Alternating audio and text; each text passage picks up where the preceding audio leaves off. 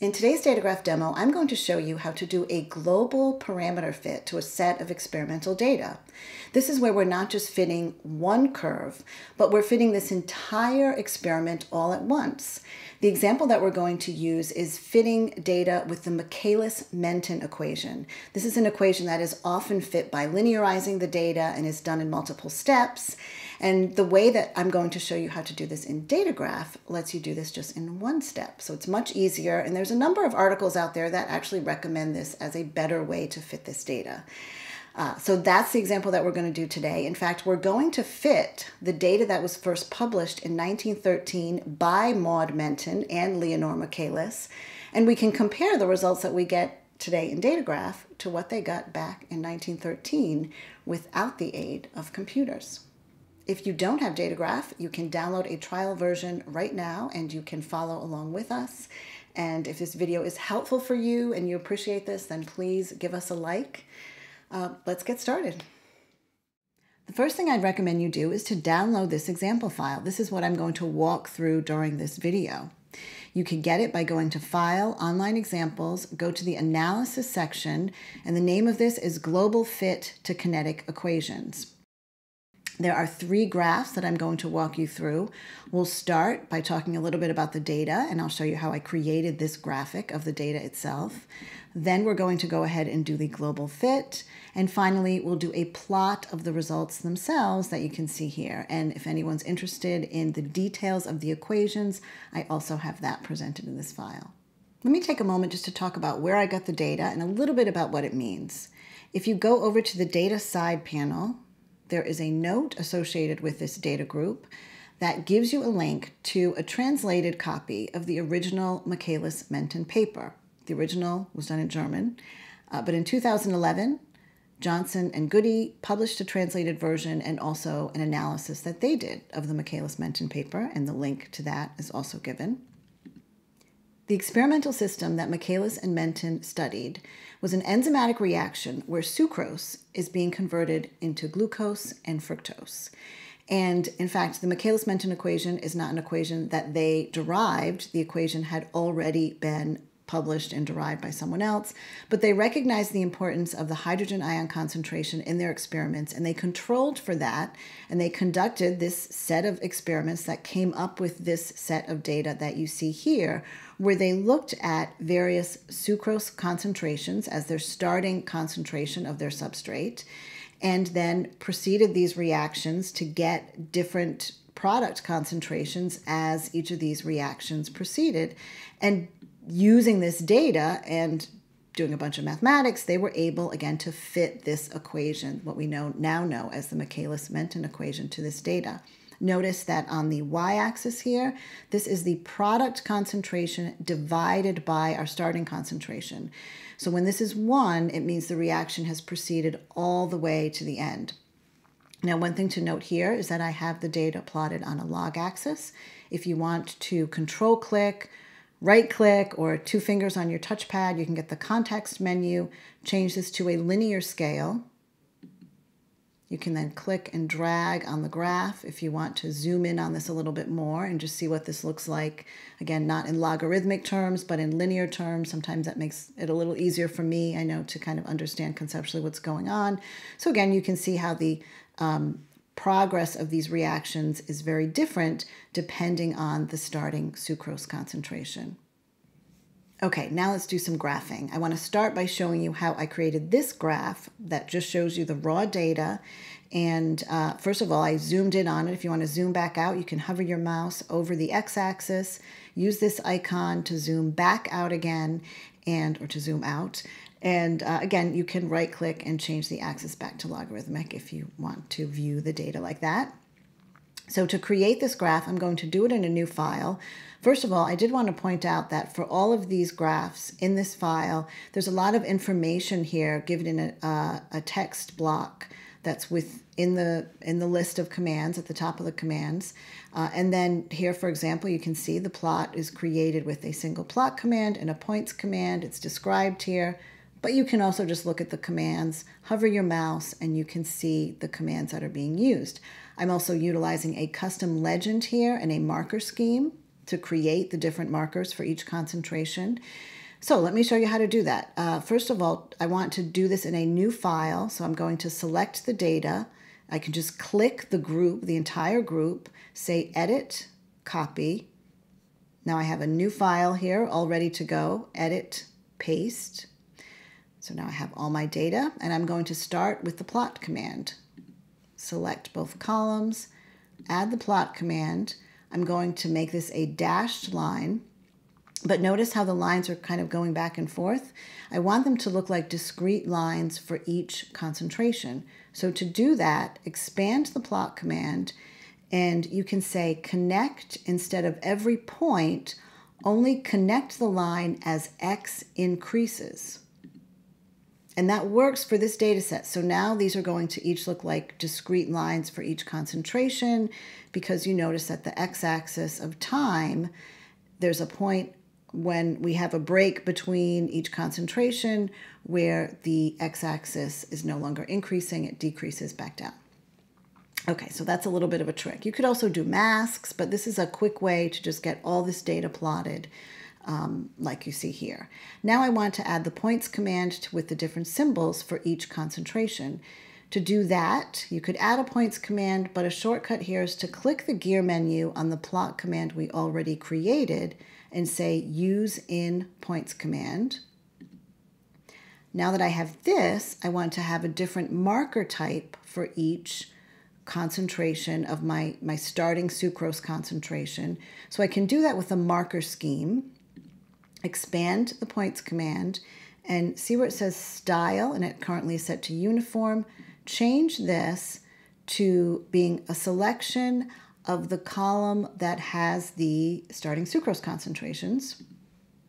Now it's going to let you select a marker scheme. We haven't created one yet, so you can say create new scheme. Now, if you're used to using the color schemes here for the fills, that will automatically populate a color scheme with all the different options depending on the column you've created. The marker scheme doesn't do that yet, but you can do it pretty quickly by clicking the gear menu on the scheme itself and select unique text values. That's what we want in this case. That will automatically populate this with all the concentrations that we have in our list. It doesn't change the markers yet, so I still have to go in, and the next thing I'm going to do is just change my markers to be unique for each one of these concentrations. Now I've finished with my marker scheme, and just a couple of last details here. I probably want to make these points maybe a little bit bigger, just to make them a little easier to see on the screen. I also want to add X and Y titles, and if I click on the plus symbol just to the right of my text menu, I'm going to use the X label and the Y label that are connected to my column titles here. So you can see that automatically populates them. And also changing, again, the X-axis to being logarithmic. The last thing for this graph is to add a legend, and we can do that using the custom legend command. That's how we add it when we have a marker scheme. So you go under the label icon up in the toolbar, and here it is, custom legend. Go ahead and add that.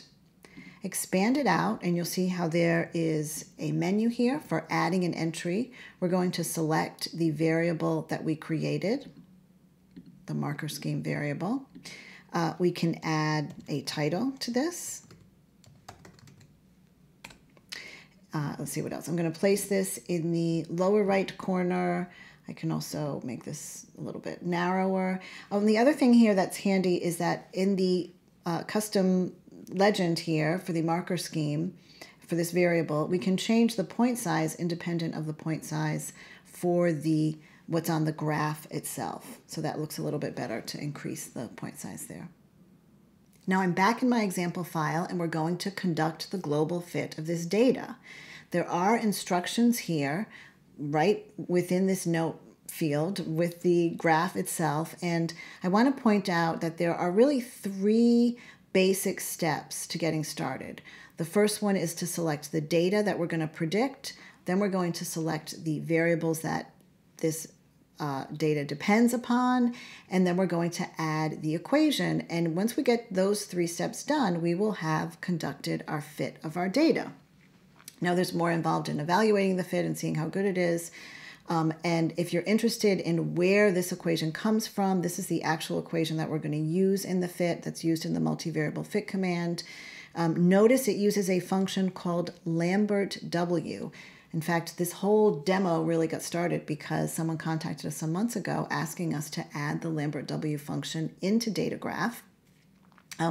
I was not familiar with this function, and when I Googled it, I found a lot of information on how Lambert W is useful for solving all sorts of equations, in particular the Michaelis-Menten equation. And one article I came across that really piqued my interest is cited here, where I document these equations: the integrated Michaelis-Menten rate equation, déjà vu or vous jàdé. And I just thought that was a great title.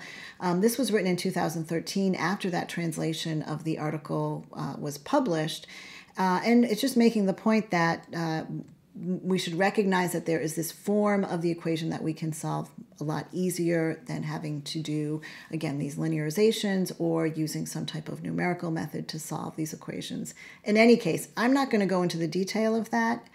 The link for that article is within this file, but the equation that we're going to use, is right here. This is the actual equation that we're solving. Notice on the left-hand side, this is the same parameter here that we have within our experimental data. And then here, the equation itself actually has two parameters that are substituted. So if you want to see just the list of the parameters that we're actually fitting, it's these three parameters there are the ones that are in the fit for the Michaelis-Menten equation that we're going to do. Now let's fit our data. Click the draw icon in the toolbar and add the multivariable fit command. But actually I want to do this in a new graph. So first add a new graph, then click the draw icon, then add the multivariable fit command. Now for this, we're not pre-selecting any data, but as I said, there's three main steps to conducting this fit. The first one, selecting the data that we're fitting. Here's the column that we're going to fit, and I can use the menu or click and drag right from the header to populate that. Next, we're going to add the data that that this parameter depends upon, and that's the two columns that I have here, time and my starting concentration. So first I can add the time. This goes just below. Here's where I'm going to have both my parameters that this depends upon. Click the plus symbol to the right here to add the second parameter, and now let's add in the starting concentration.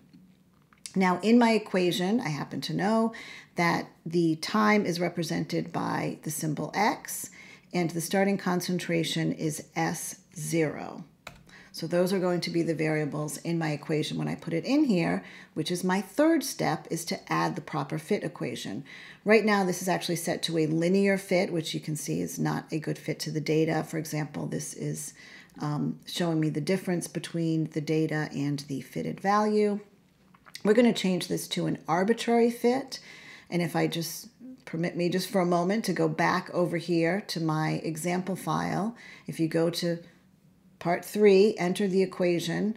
You can then copy this, so we don't have to type this all in. This would be, it took me a little while to get this, and then paste that equation in. Now, why don't I see anything yet? Well, I need to have good starting parameters for my values, so you can just use these sliders to kind of change what the value is. And sure enough, now I see a fit of my data.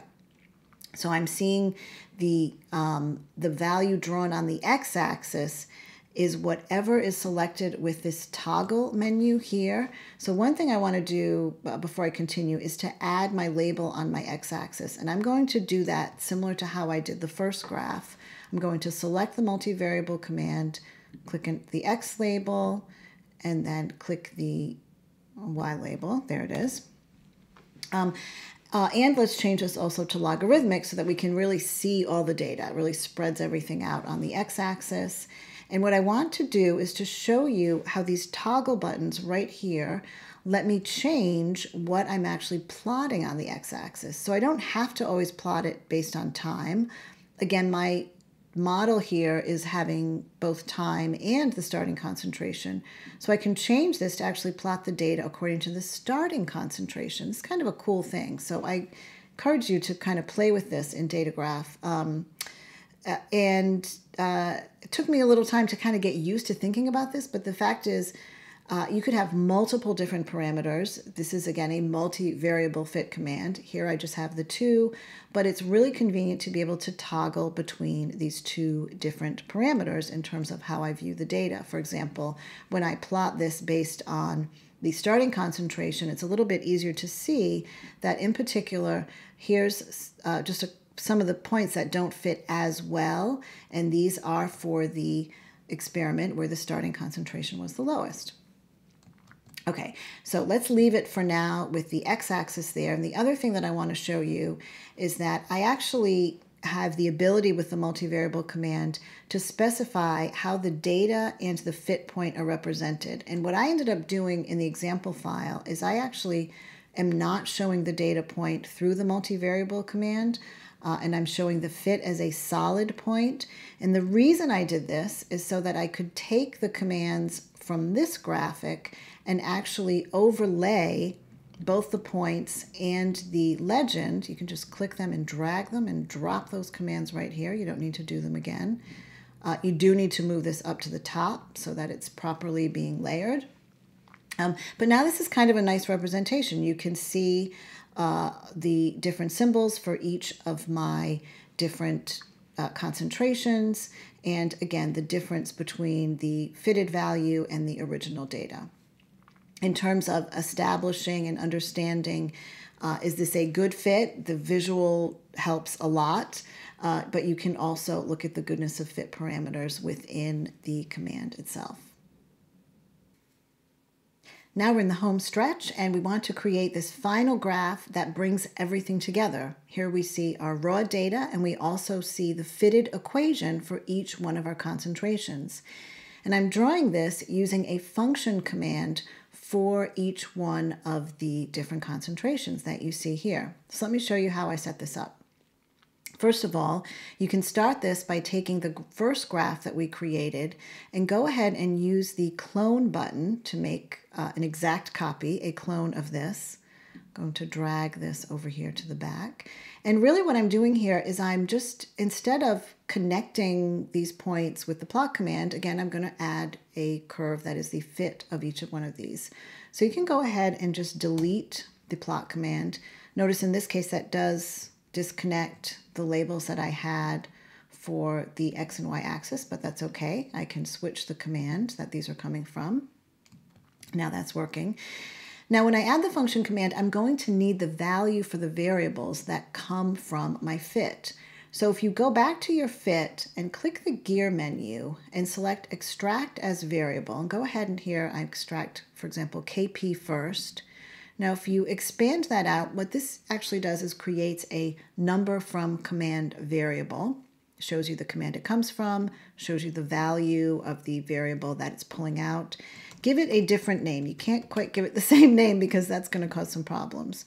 But I find it's easiest if I want to do multiple of these to create one and then clone with holding the Option key, clicking and dragging.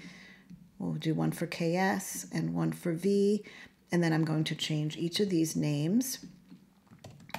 With all of these being unique, now I can go ahead and add my function command here.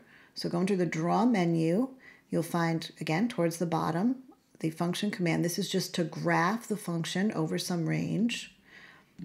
And we're going to use the same expression that we used in our global fit.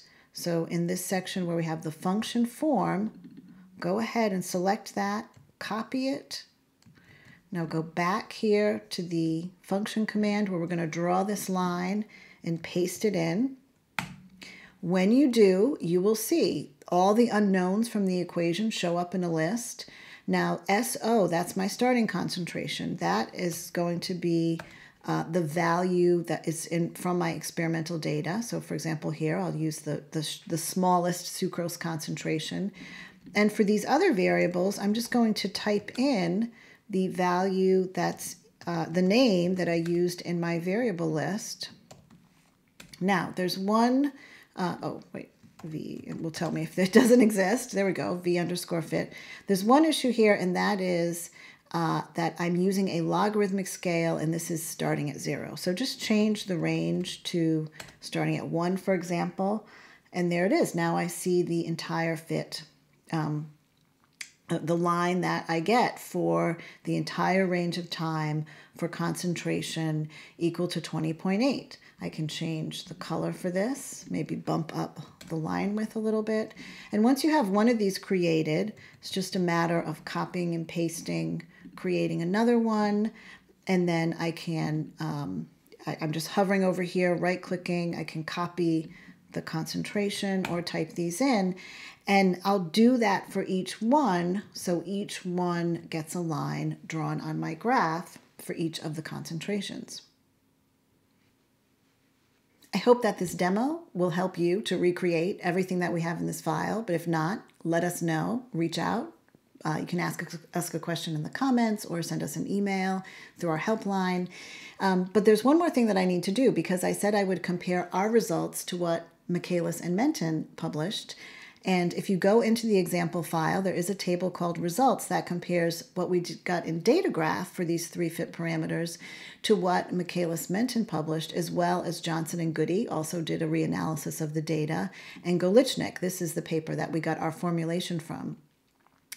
In this one, they used Mathematica, and we should compare very well, and we do. And Michaelis and Menten, you know, it's pretty amazing. As they talk about in the Johnson and Goody paper, that there was really quite a bit of careful work that they did in terms of calculating these parameters. And the exact value for Vmax is not something they reported, but if you want to double click on this field, you can see how I'm calculating the Vmax value based on what they published in their paper. In any case, I think it's pretty impressive, and I spent quite a bit of time reading about Maud Menten after delving into this project of pulling this data together in this demo, and she clearly was a pretty interesting person.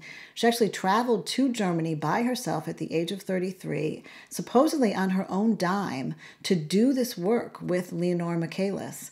And I thought it was interesting in the sense of the fact that she was the co-author on the paper. That seemed pretty important and a great accomplishment. She did, after this, go on to get her PhD. She was an MD prior to doing this work, and eventually became a professor at the University of Pittsburgh. Now, and yet, even with this accomplishment and many other things she worked on, she's a pretty interesting woman, she did not become a full professor until she was 71 years old, the year that she retired. Anyway, I thank you very much for watching. I hope that this was useful for you. And of course, if it was, please go ahead and give us a like. Thanks.